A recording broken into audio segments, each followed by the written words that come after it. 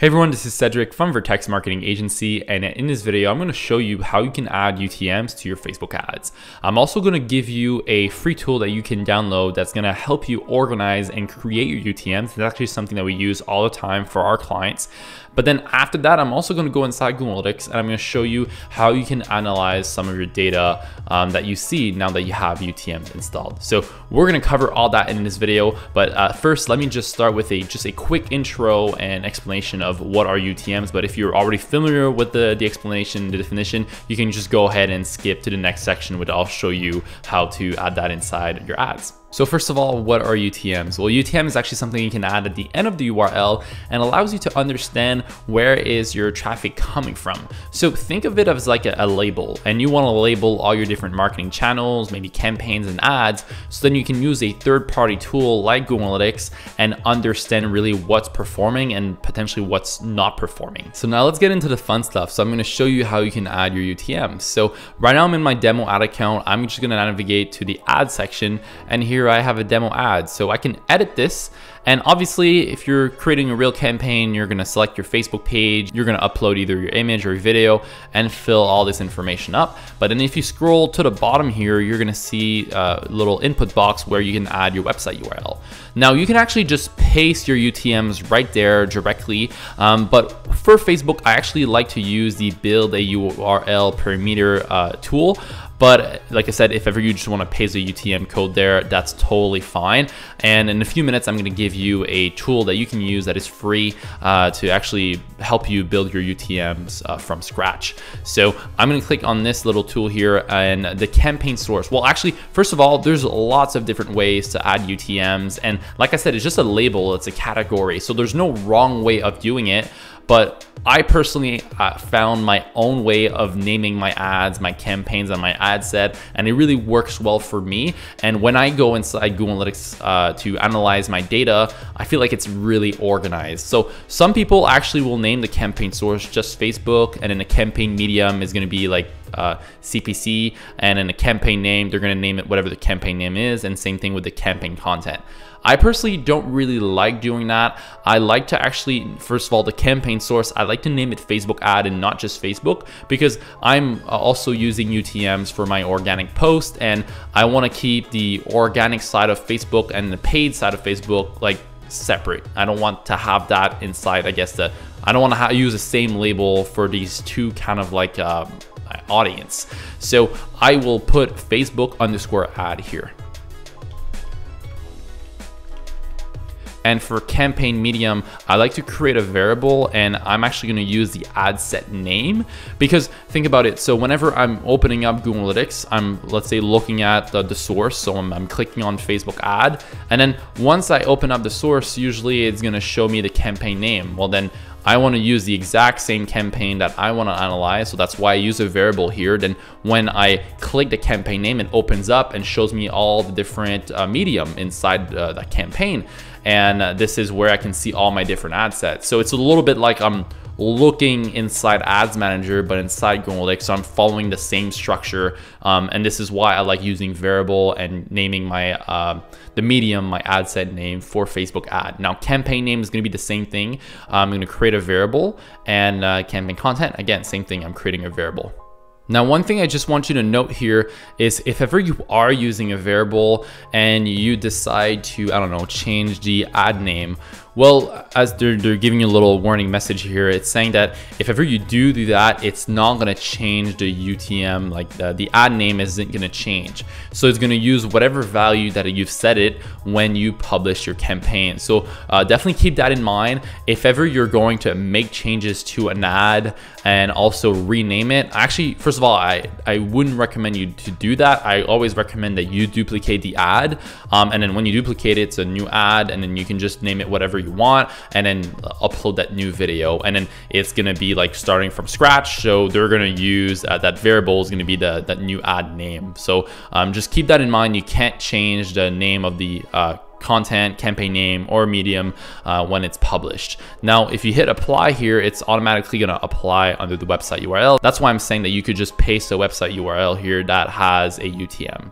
Great, so now I want to show you this tool that you can use to organize and create your UTMs. So like I said, Facebook, it kind of takes care of that, but even though I recommend that you actually add all your different UTMs here, it's really, really important that you're consistent with your naming convention. Because let's say you use Facebook_ad as your source, you can't change it in a few weeks from now to Facebook.ad or Facebook ad altogether. It's gonna create a lot of problems, and now you're gonna have like two different sources for the same thing. So it's really important that you write it down, and like I said, that you're consistent. So I recommend that you actually go ahead and download this Google Sheet. The link to download this is gonna be in the description of this video, and add all your different source here. So if you have a local business and you're utilizing Google My Business, well, create a source here. The source could potentially be, GMB, the medium, organic search, and the campaign name Google My Business. And you actually don't need to add a content. That's just not a required field. By the way, what is required is the source, medium, and campaign name, but you do not need to give a content name. So that's optional. So you can go through this. Like I said, Google My Business is a good one. Let's say you're doing Snapchat, Pinterest, there's a lot of different marketing channels out there, but seriously, go through all your different marketing channels and create UTMs and keep it there. And that's something that you can save in a drive. And if ever you're like, oh, damn it, I forgot what I use as a source name, you can go back to this Google Sheet and say, okay, that's true. That is what I use and name my sources for Snapchat, for example. Okay, so now that you know exactly how to add UTMs to your Facebook ads, and you also have access to this tool so you can create and organize your UTMs, I want to show you how you can go about analyzing your campaigns inside Google Analytics, because that's really what's important here. So I'm going to Google Analytics, and right now I am in a demo account. So whenever you sign up for Google Analytics, you can actually get access to one of their demo account. So this is not my data, and it's all dummy data, okay?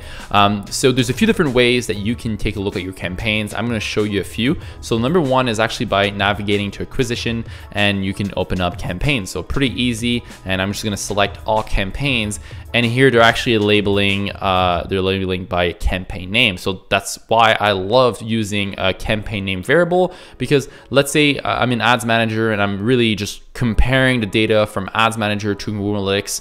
Well, I can just look, okay, well, here's a campaign name. I'm gonna be able to see that exact same name here and see how many users, clicks, and potentially transaction this specific campaign is generating inside Google Analytics. And then let's compare the data and see what is happening inside Ads Manager, so I can see if the data is similar or is one tool reporting more than the other.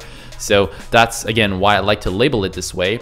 But then what I can do is I can open up my ad set now, and let's say we have more than one ad set doing the same thing here. So I'm opening this up.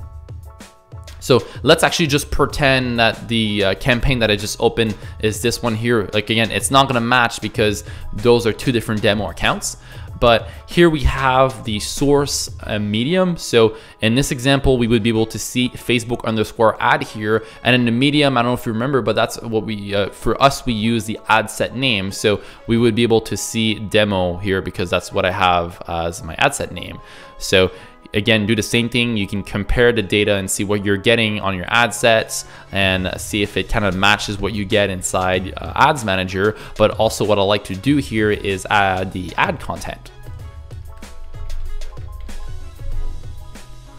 So I'm adding the ad content here, and right now we only have one, but let's say that inside your campaign you had multiple ad set, okay? And let's pretend that you weren't actually using the naming convention that I showed you early in the video. Let's say you actually use CPC. Well, now you run into the issue where, sure, you can take a look at the source because the source, let's say it's Facebook ad, but then how are you gonna know which ad set is where, right? Because if all your medium is CPC, then all the data that you have is the campaign and the ad name, and you won't really be able to analyze your ad set properly. I mean, there's definitely ways, but for me, I think it's much more organized when you're using the campaign variable, ad set variable, and ad variable. Hopefully this makes sense. So this is one main reason why I don't like using CPC as my medium name. But then here we have the ad content, and the same thing that we did for campaign and ad set. You look, compare the data, and see what you get inside Google Analytics. Now, like I said, that's one way of taking a look at it. One other thing that you can do is you can go to all traffic and you can take a look at different channels. So now you can say, okay, well, show me by the source, or right now we're using the default channel grouping, but you can actually create your own channel grouping. Now, I won't get into that in this video, but that's definitely something I recommend that you do. And you can go to settings, and if you scroll down here, there's an option right here to custom channel grouping, and you can create your own channel grouping. And you can say, for example, for any user that has a source Facebook_ad, well, label that as Facebook ads.